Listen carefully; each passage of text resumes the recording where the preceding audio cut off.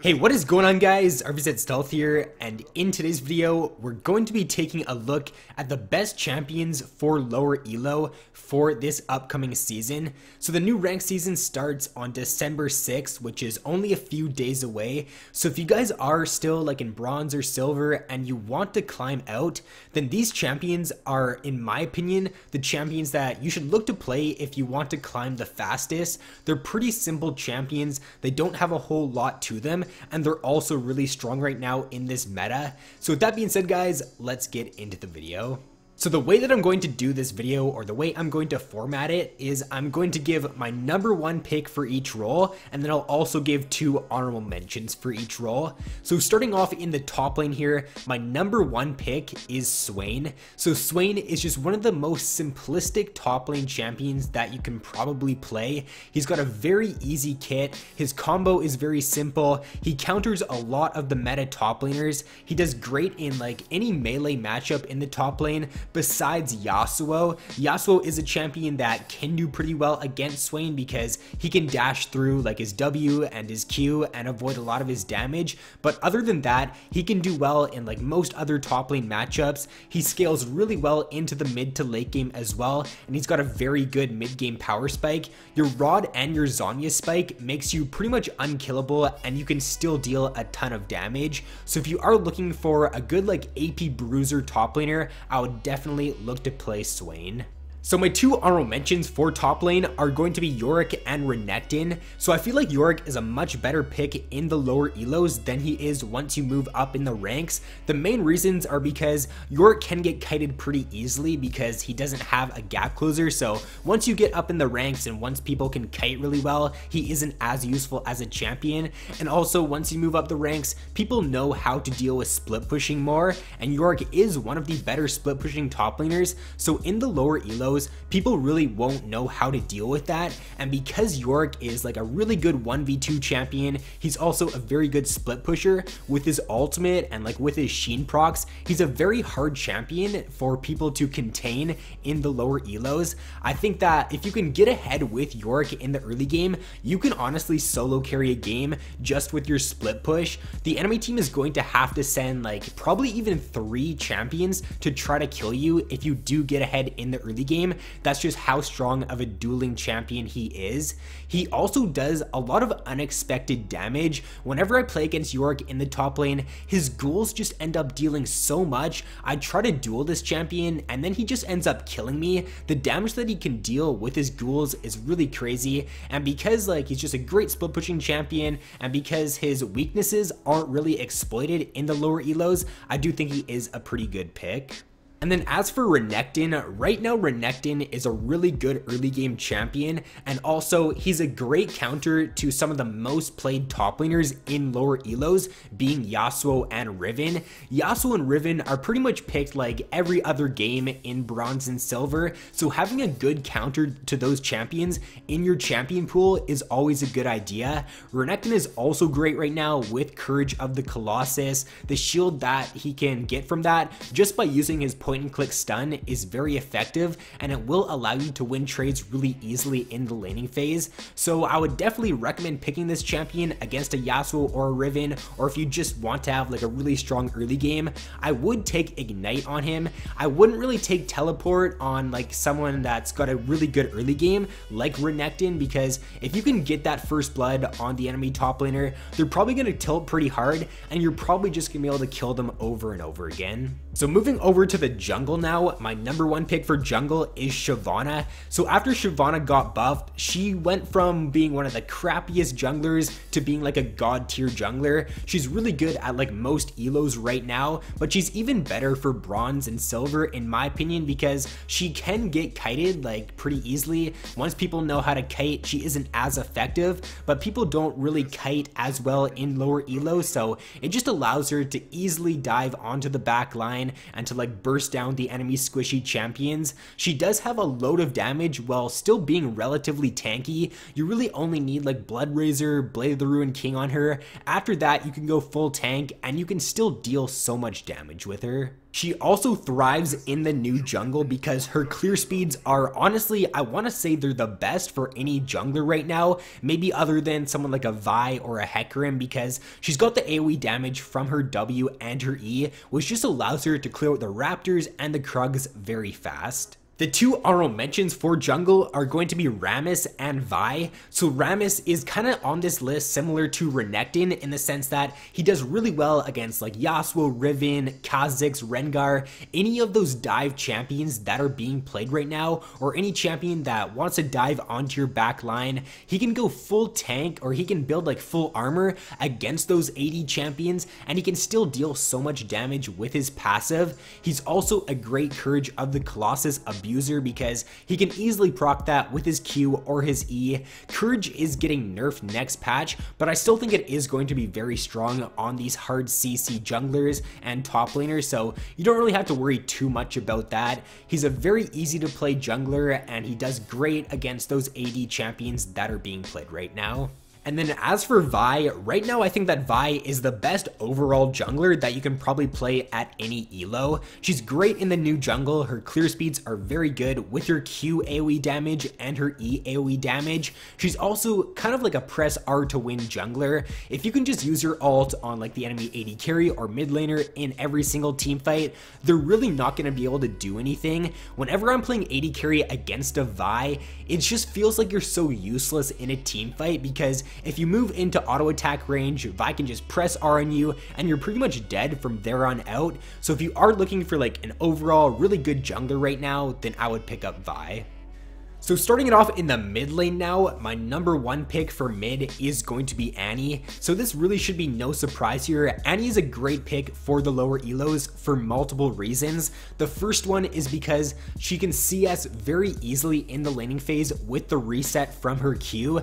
Lower elo players usually tend to struggle with CSing in the laning phase. Most players will probably only get around like 50 to 60 CS at 10 minutes, but with Annie, it's very easy to out CS your opponent, and it's very easy to get ahead of them just by beating them in CS. And because Annie, you really shouldn't be missing a lot of CS on her, you can easily get an advantage in the laning phase.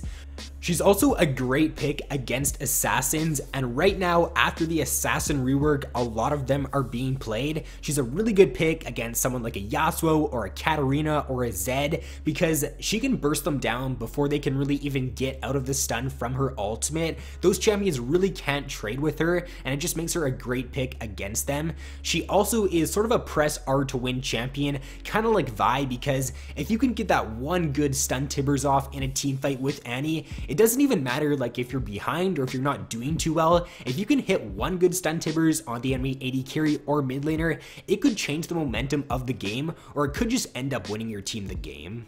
So my two honorable mentions for mid lane are going to be Heimerdinger and Malzahar. So Heimer might be a little bit of a surprise to you guys, but I'll explain why I think he is a great pick for lower elos.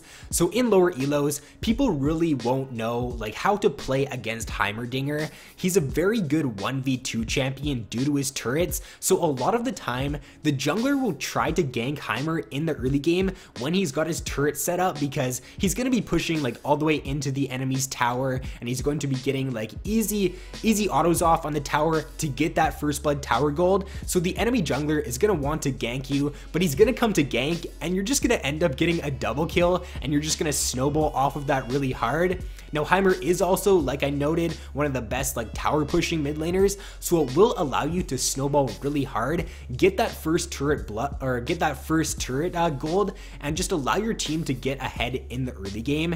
He does also actually have a pretty good team fight. If people don't focus your turret in a team fight, it's going to deal a load of damage. Your alt W can also pretty much like one shot a squishy target once you get AP on Heimer, so I do think he is definitely very underrated for the lower elos. Now for the build on Heimer, I wouldn't go for that ZZ Raw like banner build anymore on Heimer. Banner doesn't give any AP anymore, and ZZ Rot also doesn't give any AP, so I don't think that's the way you want to play Heimer, especially in lower elos. You want to just build like full AP Heimer and deal a lot of damage with him. And then as for Malzahar, he's another one of those press R to win champions. A lot of people aren't going to build QSS in lower elos, and therefore it's going to be very easy for you to just pick your target in a team fight with your ultimate. If you get ahead with him, and once you get to your Morello Rylai's spike, you're going to deal a ton of damage. Now Rylai's is getting a nerf next patch, so this might affect Malzahar a little bit, but even though it is getting nerfed, I just feel like he is a great pick for lower elos because he's a very simple mid lane champion. His ultimate is very game changing, and it's just very easy for him to lock down a priority target in a team fight with that ultimate. So taking a look at the AD carries now, my number one pick is going to be Twitch. So right now, after Twitch did get buffed a few patches ago, he went from being a mediocre AD carry to definitely being one of the best AD carries for any elo. The buff to his W actually makes his laning phase pretty good now because it allows him to zone the enemies from CS when he does throw that W down. He's also one of the best, if not the best, late game AD carries right now. Once you do get max build as Twitch, you don't even need to like really know what you're doing on the champion, because if you can just sit back in a team fight, pop your ultimate and get maybe like 3 or 4 auto attacks off, if you're getting those on a squishy target, then they're going to be dead. And because he's one of the only AD carries that can actually like assassinate the enemy high priority targets, I think he is definitely a very good pick. If the enemy like mid laner ends up getting fed, but you're fed yourself and you do have a few items, then you can just use your range advantage with your ultimate. You can sit back, and if you do get those autos off on them, even if they are fed, you're probably just gonna kill them before they can even react to you. So my two honorable mentions for AD carry are going to be Miss Fortune and Jinx. So Jinx is very similar to Twitch in the sense that she is kind of like very easy to play once you do reach that late game, and late game it does happen a lot of the time in the lower elos because throws do happen quite a bit. Late game full build Jinx is just really crazy, and the amount of AoE damage you can deal like with your fishbones in team fights is really good. And then as for Miss Fortune, she is another one of those press R to win champions. Her ultimate is just super strong for team fighting, and as long as you can just line that up and hit a few targets in a team fight, then you're going to do very well with Miss Fortune. And last but not least, to round out this video, if we take a look at support now, my number one pick is going to be Brand. So Brand is one of the best lane bully support champions, and he's just a really good pick for lower elos because people will tilt off the edge of the earth once you get a few like W's off on them in the laning phase, or once you do end up poking them down. If you end up getting a kill in the laning phase as Brand, then the enemies are probably going to be like super tilted. They might even AFK. I know that when I'm playing against a Brand, when I'm playing AD carry, I just feel like forfeiting like the laning phase because you really can't do too much against this champion unless you do have like a really good all-in support on your team, or someone like a Blitzcrank that can try to get a hook on him. But if you don't have one of those champions, he's just gonna poke you out and he's gonna make the laning phase very hard for you. He can also build like full damage, and you can actually carry as Brand. You can deal a load of AoE damage in team fights with like your E, your W, and your ultimate. So in my opinion, he's a great pick for the lower elos. And then the two honorable mentions are going to be Sion and Zyra. So Sion is actually a very underrated support pick. He does have the highest win rate right now for any support in the game. He does have a very low pick rate though, so his win rate doesn't really give you the best idea of how strong he actually is, but he does have very good base damage, which will allow him to like go full tank, and he can still deal a load of damage like in the laning phase. You can do this like kind of cheesy thing as Sion in lane where you sit in the bush, and once the enemies do walk like into your Q range, you can get a fully charged Q off on them, and people really won't know, or people won't know that you can do that in lower elo. So it will allow you to get a lot of CC off and a lot of damage in the laning phase. Your E max also allows you to deal quite a bit of damage because once you do get your E on the opponent, I'm pretty sure it shreds their armor and magic resist, so it will allow your AD carry to get a lot of damage off on them.